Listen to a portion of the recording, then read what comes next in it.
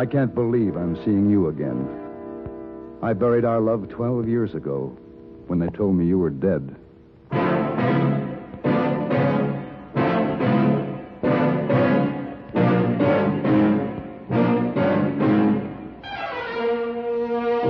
Have Gun, Will Travel. Starring Mr. John Dehner as Paladin. San Francisco, 1875. The Carlton Hotel, headquarters of a man called Paladin.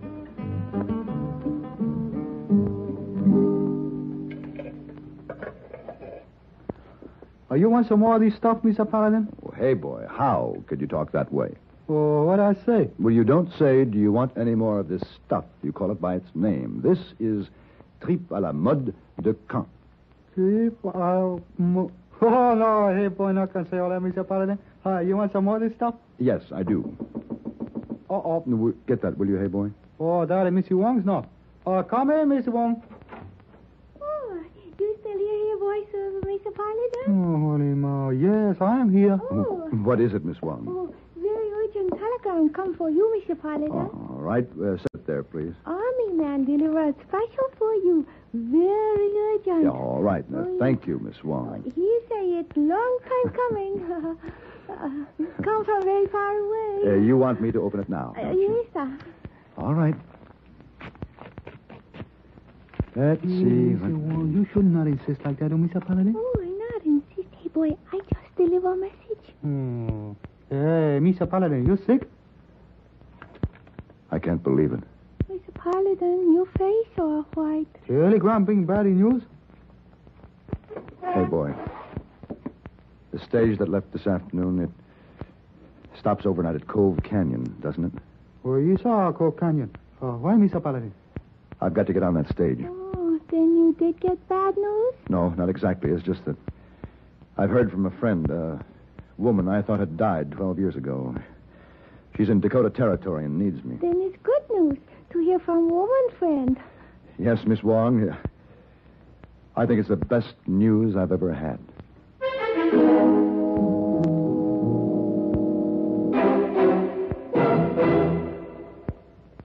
In the hills of South Dakota, a shrine of American democracy has been carved.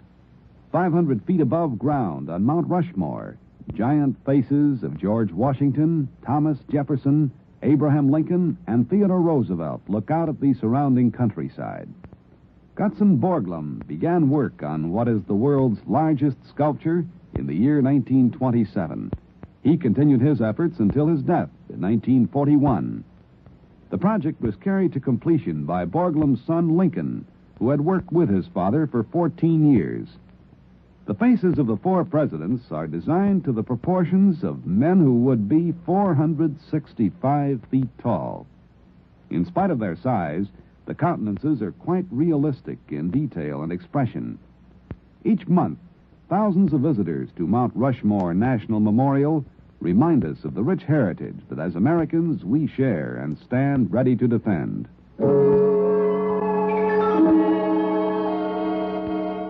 Ellen Stoneham had been a nurse in my outfit, the 112th Illinois. I'd once spent years looking for her. Now the telegram said I could reach her through an Indian agent named Baxter at Fort Randall, Dakota Territory. When I arrived, they told me I could find him in a wooden building that was used to store government supplies.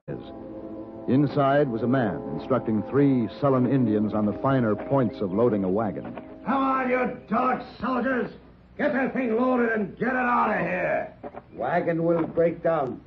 Too much grain, wagon bed. Oh, that's a good one. First time I ever heard an Indian tell me I was giving him too much grain. Wagon break down. Too big load. Make another trip. No, you're not coming back here. Take it all now, Injun.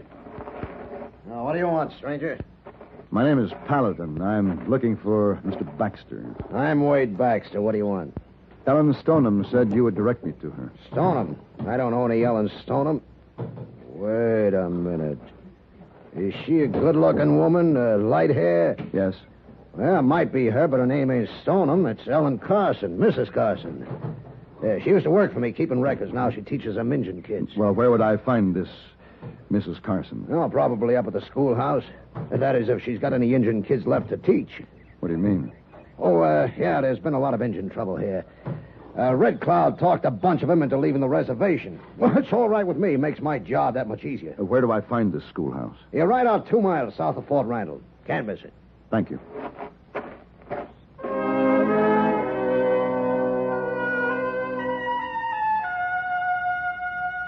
All the way out to the schoolhouse, I kept hoping that a mistake had been made. That this Mrs. Carson was not Ellen Stoneham. That I could go back to Mr. Baxter, we'd start all over again, and then he'd remember Ellen Stoneham. It wasn't to be. I found the schoolhouse with no difficulty and walked to the door of the tiny log building. When the white men realized that they could not be free where they were, they crossed the great ocean to come to the shores of America. Here they were able to worship as they... Yes? Paladin. Children, you may leave now. Don't. Won't you come in, Captain Paladin? It is not Captain anymore, Ellen. No, of course not. I'm sorry. Ellen. They told me you were dead, that you had died in a prison camp in Florida.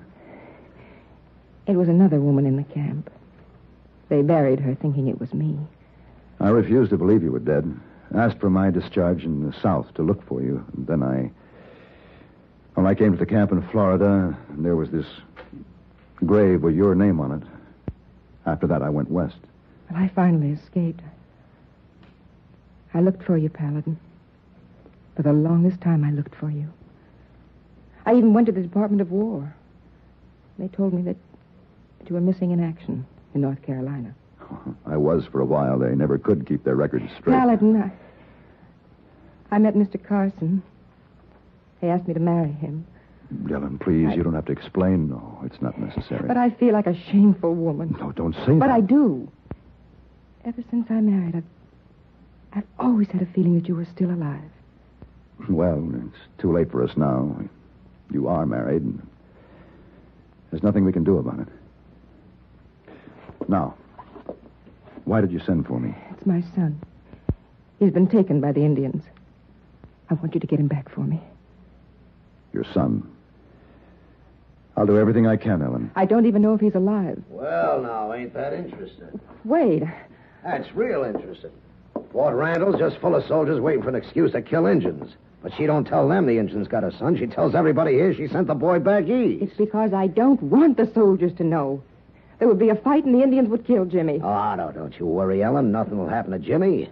I'll get every able-bodied man in this town and the soldiers. We'll get them back. Don't you think that's up to Mrs. Carson or her husband? Husband? She ain't got no husband.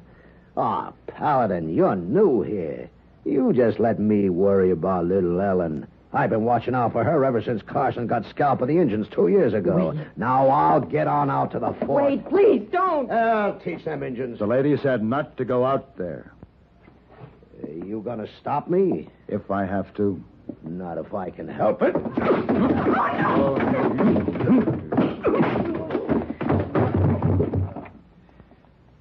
I'm sorry, Ellen. When he wakes up, tell him I've gone to talk to the commanding officer at the fort.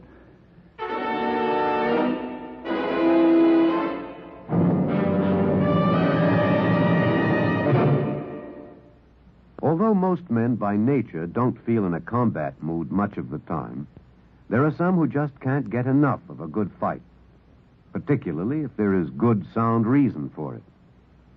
In July 1900, when American fighting men were protecting the rights and liberty of their fellow countrymen during the Boxer Uprising, the battle was a furiously fought affair. Army Private Robert H. von Schlick, serving with Company C of the 9th United States Infantry Division, was in the thick of the fracas.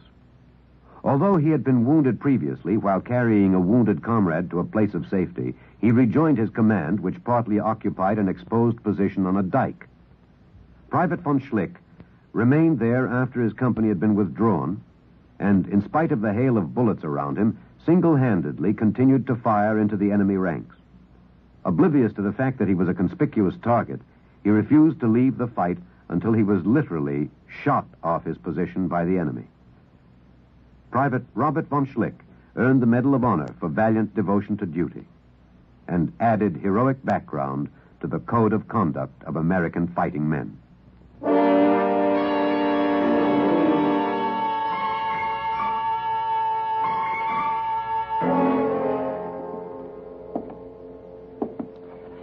I don't know, Mr. Paladin.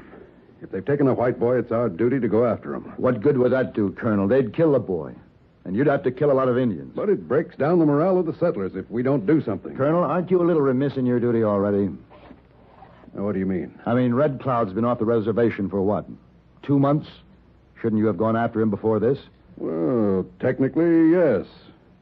But my command was split. I had some of my troops up north. We heard a rumor that Sitting Bull was in the Badlands. Sitting Bull's in Canada, and you know it. Yes, you're right, Paladin. When I heard that Red Cloud had left the reservation, I sent 2 companies up north, ostensibly looking for Sitting Bull. Purposely splitting your command. You must have had a good reason. I did. If I'd been Red Cloud, I'd have left the reservation, too. Why? They were starving. Government policy, I guess. Seems we make agreements with the Indians to get them on the reservation, then after they're there a while, we start cutting back. Baxter gave them 1 million pounds less meat this year than last year.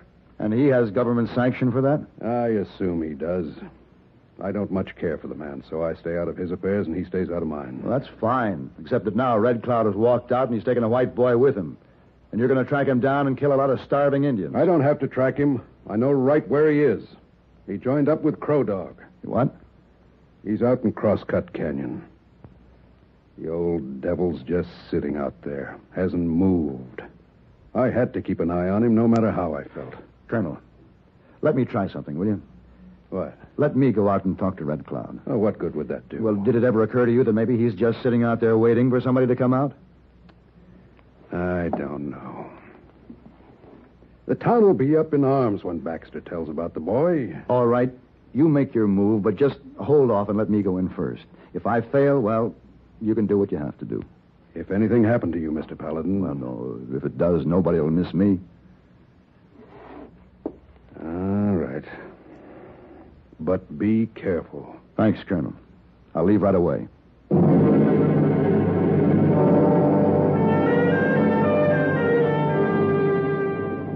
It was almost sundown when I reached Crosscut Canyon. I didn't try to conceal myself coming into Red Cloud's camp, with the result that upon my request, I was taken immediately to see the chief. Red Cloud talked long. He told me the whole history of himself, and of his tribe, the Sioux, and even of his part in the battle with Custer. And he told of how afterwards he had been lured to the reservation with promises of grain, of corn, and of meat. Promise is fine, but not true. We get less and less food for Indian. Great Chief Red Cloud, this still gives you no right to take White Boy and kill him. Not kill White Boy. Take him. Wait for a long time now. Hold for bargain. Make Agent Baxter give full treaty rations to Indian. Well, what does Baxter have to do with this? Baxter cheat. Cheat Indian. Cheat his government. How? He tell government more Indians on reservation than we have. And he get more supplies. But tell Indian, government send less than even ration. He keep the rest. Tell us hog root or die. We die. I see. Then he sells the surplus. Yeah. Make much money for himself. Red Cloud will get fair deal or White Boy will die. No more talk. All right, Red Cloud. I will go. Take our talk. No. Sumela behe more se no. So, Paladin comes and talks of peace, but he does not travel alone. You tell Colonel take soldiers back to Fort Randall tonight, or boy be dead by morning.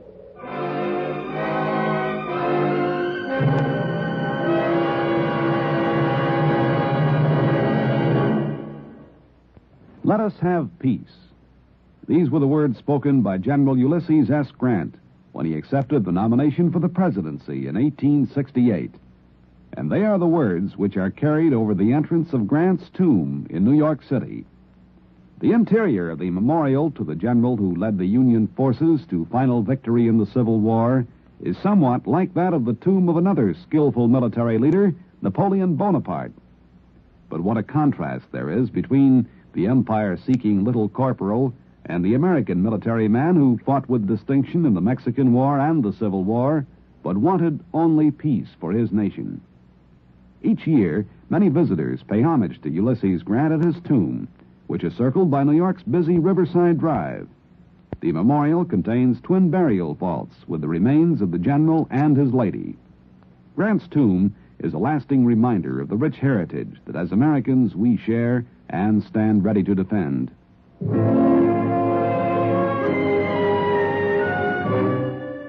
I rode back to the colonel and asked him to give me another day to get the boy back without bloodshed. I told him I had a plan. He agreed. And then I was able to go to Ellen and tell her her son was still alive. Oh, Paladin, I knew you'd find him. But we haven't gotten him back yet, Ellen. But he's alive, and you will get him back. I'll try. Ellen, there's something I have to know. Yes? You didn't tell me your husband was dead. Why? I thought that it wasn't fair to tell you. When I learned where you were, I asked you to come here because I knew you were the only man who could get Jimmy back. Not to pick up where we left off. You had no right to decide that. I didn't think you'd want me after so long. I've never stopped wanting you. Paladin, Mr. Carson was one of the finest men I've ever known. He wanted to help the Indians when everyone else wanted to kill them. After Custer was killed, a lot of people wanted to leave Dakota Territory. But not Mr. Carson. He vowed he'd never leave Dakota no matter what. Ellen, don't do this, please. I want you to know the kind of man he was, that I didn't just marry anyone.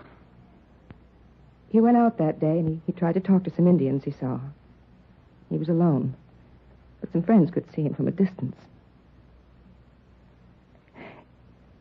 We never got his body back. It was right after Custer, and it was too dangerous to go on. Ellen, no, Ellen. Please stop this. No, Ellen, listen to me, Ellen. I've always loved you, Ellen. I still do. Please don't say that. It's true. Ellen, I want you to go to San Francisco with me. Are you sure? Will you, Ellen? What about my son? Oh, of course. He'll love San Francisco. We'll see when we get Jimmy back. All right. I'll have to work fast. Tell me, do you know where Baxter keeps his government papers? Yes, they're in his warehouse. Why? Oh, he's been cheating the Indians, and if I could only prove it. If we went down there before it got light, We? Yes, I can show you right where the papers are.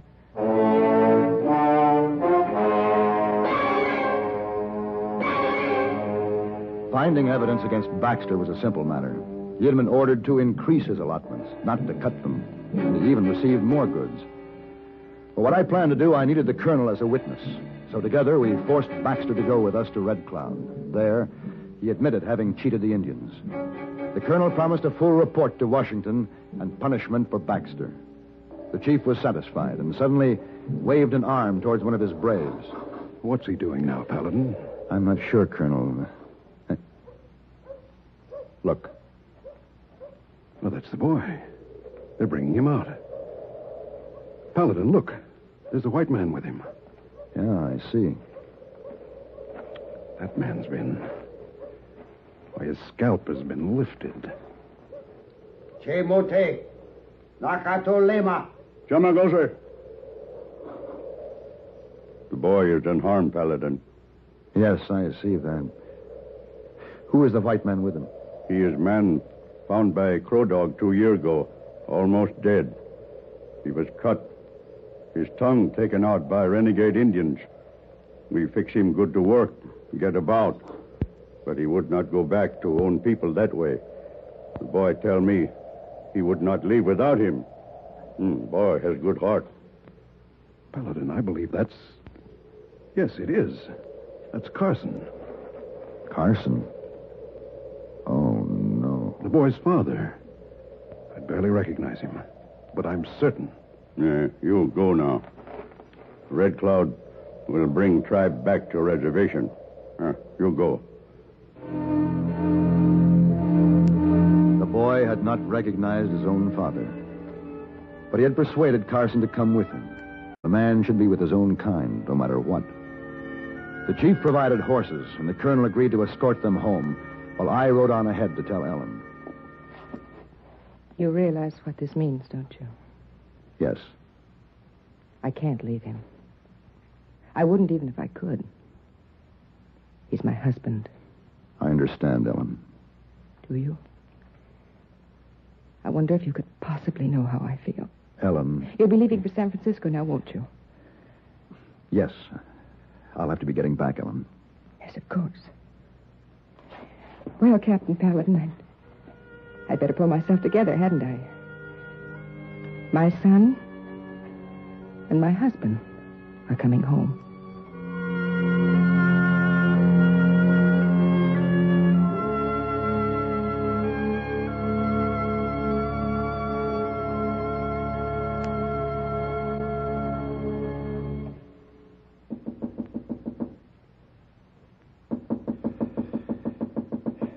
Yes, come in. Oh, hello, Miss Wong. Oh, Mr. Paladin, you sit in dark room 3:30 now. Ever since you come back from trip. Here, what are you doing, Miss Wong? Oh, no more sit in dark room. Beautiful San Francisco, the outside. Oh, Mr. Wong, let light in, Mr. Paladin. This not good for you. No, I suppose you're right. Yes, sir. I right. Hey, boy. Hey, boy. Oh, Mr. Paladin. Now, what are you and Miss Wong up to? Oh, now you'll be happy. Well, what have you there, hey, boy? Happy water, Mr. Paladin. Champagne. That's the one thing. That's the one thing Mr. Paladin got. Plenty champagne. Yes, hey, boy, that's one thing Mr. Paladin will always have plenty of. Champagne.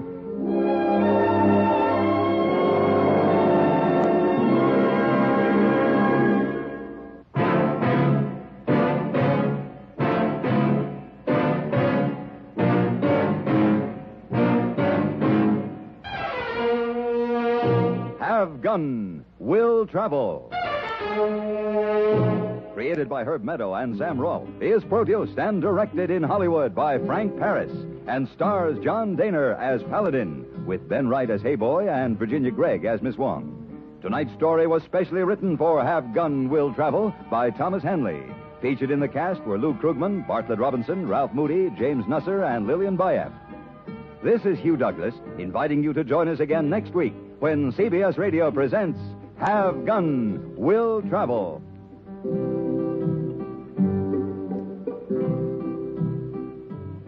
Have Gun Will Travel is brought to you through the worldwide facilities of the Armed Forces Radio and Television Service.